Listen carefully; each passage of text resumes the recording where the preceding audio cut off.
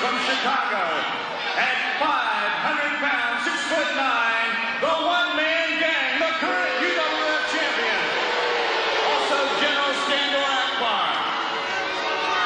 Ladies and gentlemen, Jim Ross back with you at the Tulsa Convention Center. I've been joined by the president of UWF, Cowboy Bill Watson. Bill, thank you very much for being with us here for this very important encounter between Ted Dibiase and the one-man gang.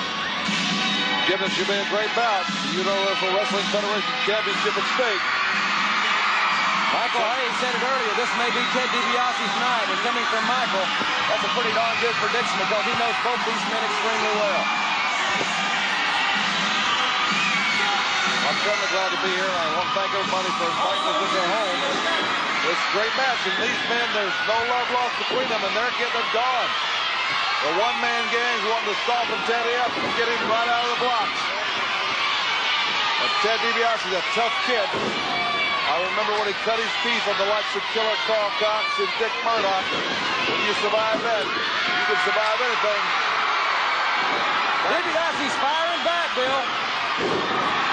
Ted's a battler. I'll guarantee you a fight. I first met Ted Dibiase in Tampa, Florida when West Texas State played the University of Tampa. The last season that Tampa had football. Tully Blanchard was the quarterback on that team. Oh, the gang went for it. The gang, I think, is a little worried about Dibiase. He wants to put him out of commission fast. Of course, Ted Dibiase said that sooner or later, he's going to get his hands on Skandor Akbar in some kind of one-on-one situation. And he doesn't want a piece of Akbar. He doesn't care who wins or loses. He doesn't like Akbar in there all by himself with him. But right now, he's got 500 pounds of the chief agent of Devastation Incorporated, and Dibiase is dishing it out. He certainly is. Ted Dibiase taking over the one-man gang. If you just joined us, this match is for the Universal Heavyweight Championship. General Skandor Akbar looking on at ringside. Along Steve Cox down there. He'll get a lesson on this. Dibiase is the master. You see, the gang has got so much mass, Jim.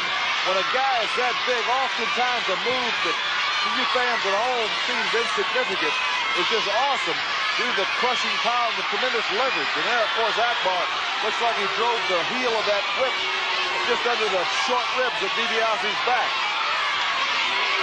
Even Dr. Death Steve Williams has to have respect for that kind of mass. I remember he wrestled, the only time I ever saw Doc actually pinned in his entire collegiate career was against Mitch Shelton, the fine Oklahoma State heavyweight who weighed about in excess of 450 pounds. You just have to respect that weight and that mass. I don't care who you are. You can't shoot it under. Akbar has taken some liberties while the referee has been detained with the one-man gang. Ted Dibiase trying to shake loose here and get back in the ring and get back on the attack. Well, you also got to realize Ted Dibiase doesn't want Akbar disqualified because he wouldn't get the title. He wants to win that title. And I think that, one-man gang may have to hard time eating because they just took a bite out of that steel railing. And Teddy's firing away. The referee's trying to get Skandor Akbar back into his position. And Dibiase is carrying his battle right to gang. Teddy caught one too, a wild looping right hook into the gut by the top henchman of Devastation Incorporated. Akbar seems to find him, Jim. I don't know how he keeps coming up with him. He's got Eli the Eliminator, got Wild Bill Irwin. He's always on the lookout, and he's willing to spend the money. And he has a gang and even 500 pounds for this contest. See, that tremendous momentum the gang gets by whipping. Did you see how hard Ted hit those turnbuckle corner pads? That is a shocking situation. You hit so hard, it just jars your back and jars your teeth. It gets your kidneys, it gets your lungs. The gang is so big, it's just he sets such centrifugal force when he whips a guy like that. There he goes again. But Teddy was waiting for him. Oh, my gosh.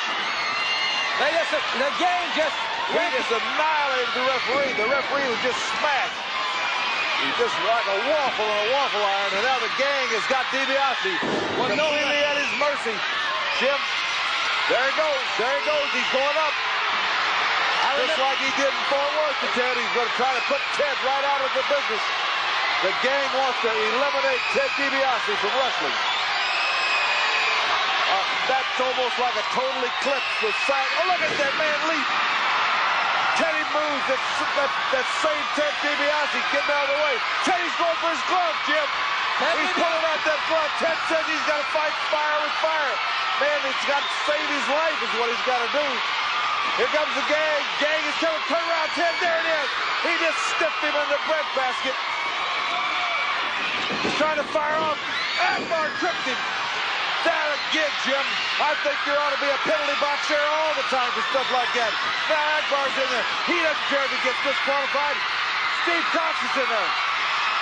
Steve has pushed Akbar away. Steve should be watching from behind, kid. Oh, Ted Dibiase drop kicked the gang into Steve Cox. Yeah, Teddy's dropped one on this thing. Is paying the money. Steve Cox is counting down. Cox, it's not an official victory, but it's certainly a moral victory.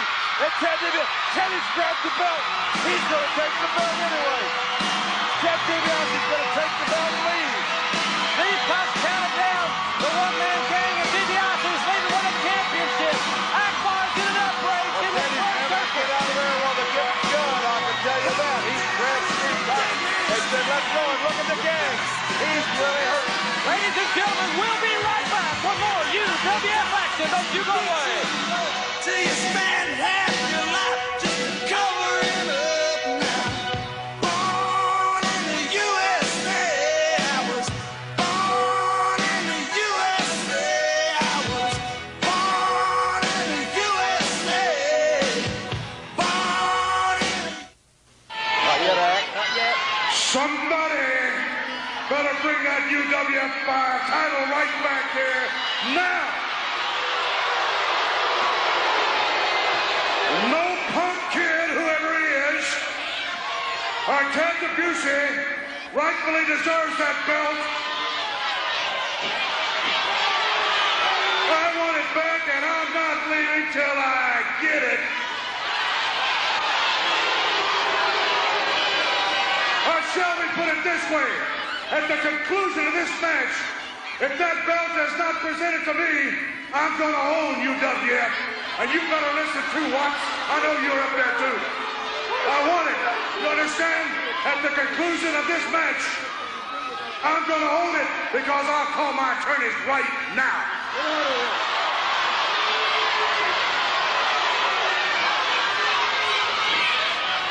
Well, we'll try to get the ring introductions here, ladies and gentlemen. Those comments from General Skandar Akbar. Now let's hear this from Mike Wilson.